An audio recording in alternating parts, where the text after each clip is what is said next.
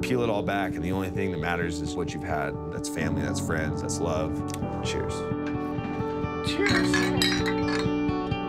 I first saw the UFC in 1996. I was in 3rd grade, and the second I saw the sport, I was just infatuated with it. You had these really big buff guys getting beat up by this little scrawny dude in a karate suit, and myself, I was a very scrawny kid growing up, so it was like the light at the end of the tunnel. I always thought that Michael would be something, you know, like do something big, because whatever he has a passion for, he just wraps his arms around it with full force. You know, it's just all or none. Yeah. I always envisioned my journey to my dreams went through The Ultimate Fighter. Me winning a world title goes through The Ultimate Fighter. Everything goes through that show. I'd rather go the hard way. I'd rather have my journey be a lot more dirt than paved roads, I guess you could say. Our family is a very interesting dynamic. My dad set a standard for me at a young age.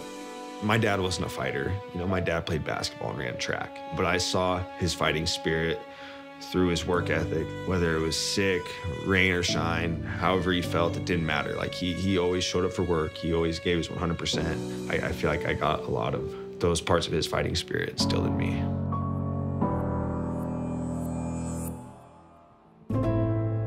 I found out about my dad being sick on my mom's birthday.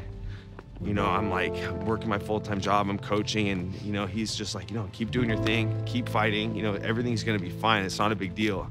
You know, so I'm like, you know, it's not a big deal that I'm not over there, I'm gonna keep doing my thing. And then I find out about Ultimate Fighter tryouts, and I get super excited, and then right as I'm finding out about tryouts, I'm also finding out that things are not as good as he says they are. Things are not going the way he's telling me, you know, and it wasn't until this one specific day.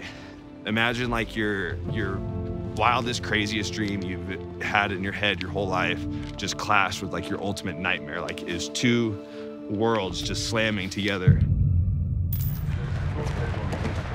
While I was at practice, getting warmed up, got yanked from the class and was told that I needed to call my mom. She just told me that my dad passed away last night. You know, it was a lot to digest. I knew it was coming. The toughest part was I knew I was never gonna see my dad again. It was like the second I walk out the door, you're not gonna be here on June 2nd when this thing gets done. We were very aware of that. Like him and I kind of discussed it like, hey, this is it, you know, like we had a good run. His first thing he said to me out of anything, the very first thing he said is he was just like, Michael, no matter what, you gotta promise me, don't bail on this Ultimate Fighter thing. You have to promise that, like, no matter what happens to me, you're gonna follow through with your dreams. Not often do you get that kind of weight put on your shoulders, so it's like, I gotta see this thing through the way that we talked about it. 21 men have been named the Ultimate Fighter.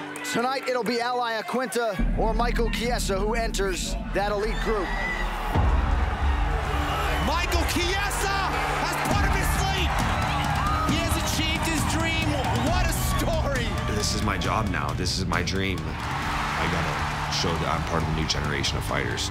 I'm not here to be second best. I'm here to win. I'm here to be a champion. The feeling of coming home December 30th on a win and being able to share that moment with the people that I love most, that's how I envision my win. And then I said, Jabroni! I want to give cheers to you guys, friends and family. You know, you take away the titles, the wins, the bright lights, the octagon, take it all away from me, and I still have the thing that matters most, and that's you guys, friends, family, and love. Cheers. Cheers.